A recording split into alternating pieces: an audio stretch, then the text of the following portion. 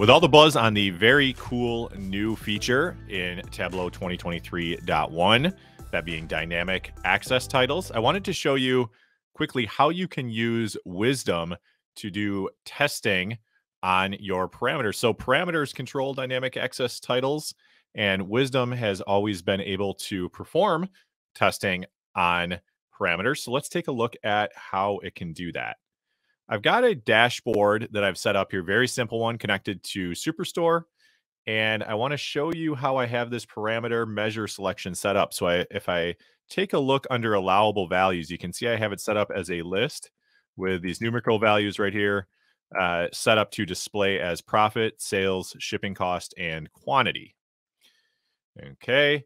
And when I go over to my dashboard in Tableau Cloud, I've published it here to Tableau Cloud.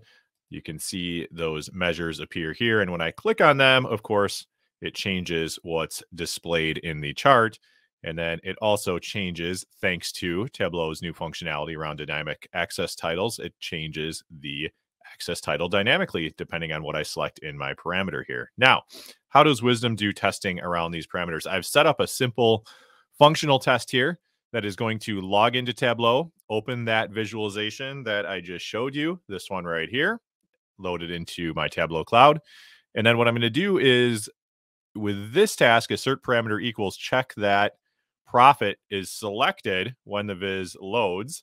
So you can see that I have this viz set up to have profit selected by default in my parameter.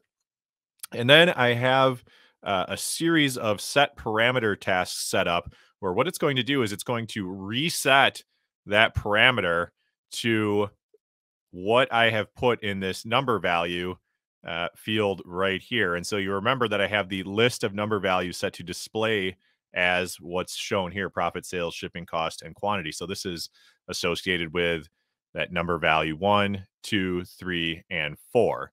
So I have it set up here to switch the parameter to 2, see if it can do that successfully, and then capture the amount of time that it takes, and so on and so forth. So let's take a look at how this works. I'm going to run this test. And as it's running, Wiiisdom is opening up my dashboard. It is asserting the parameter is set to the default selection that I had.